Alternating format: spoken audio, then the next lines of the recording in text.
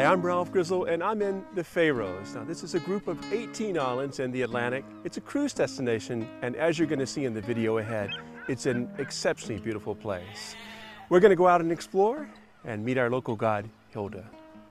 Hilda, this is the way I'd envisioned the Faroe Islands. All of the promotional material I've seen, the photos have been of these houses with these grass roofs. Is it typical for? Yes, this is typical for the old days, but it has become very popular again with grass roofs. And it is very good insulation, environmentally friendly. And I guess in older days they used the grass on the roof because that was the material they had here. They didn't have to import it. Nature is always in front of you in the Faroes.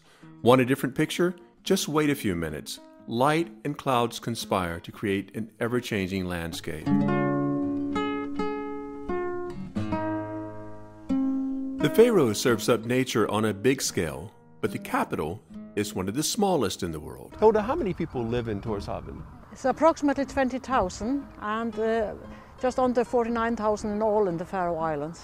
Okay. Now this is a place where the cruise ships dock in the center of the city. Yes. It takes less than 5 minutes to walk to the city center. So Hilda, Tórshavn is a lovely mix between the old and the new. Yes, it is. And we are actually walking down. This was the main street earlier, 200-300 years ago. This is the heart of the old town. Yes, that house is now the government. The government has their administration out here. The Prime Minister has his office out here. The government hasn't been mowing their roofs, it doesn't look like. No, you don't actually have to mow it.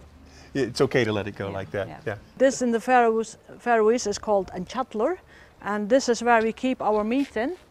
When we slaughter the sheep, we hang the body up in these houses, so the wind can actually blow dry it because it's open between the boards. Even though it's 18 islands, the Faroes are exceptionally easy to get around. The cruise ships call in Tórshavn, and you can reach any point in the Faroes within about an hour and a half. An excellent network of roads and tunnels allows you to reach even the most remote destinations.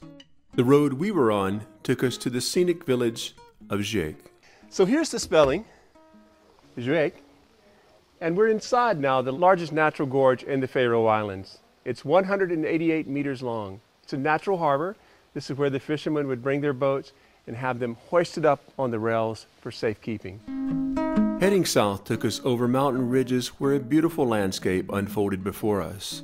Soon we were in one of the most historic places in the Faroe Islands. There's a lot of history connected to this place, Kirkjubø.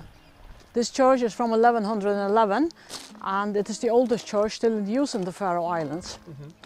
And here we have the old smoke room, Røykstovan. It is over 900 years old. And the farmer on the farm today is the 17th generation in the same family. The 17th generation? Yes, the 17th generation. So we've experienced the Faroe Islands on land. Now we're going to experience it by sea. We're out on a boat. And Hilda, what will we see? Where are we headed to? Yeah, we're heading out to the Vestmanna Cliffs. And we will see the dramatic cliffs in Vestmanna. And hopefully we will see a few birds as well. And the shape on the hillsides. So it seems like every time we turn the corner here, we see something exceptionally beautiful like this. Yes, and can you see the shape up there? They bring them out and keep them there in the summer. Today it's not actually necessary, but it's a man thing, you know. Our boat trip took us through narrow gorges within a few feet of the rock walls that plunged into the sea. Yeah, we're almost so close that we can almost touch these cliffs. Yes. It's nice to get in this close and you can really feel just how dramatic it is. Look at this, gosh, under the arches.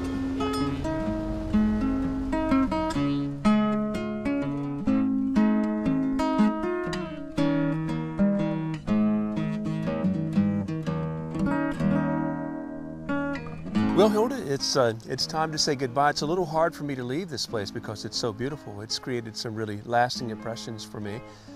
These stunning landscapes we've seen, the very vibrant culture, and thank you very much for showing us around the Faroe Islands. You're welcome, and you're always welcome back another time. Thank you.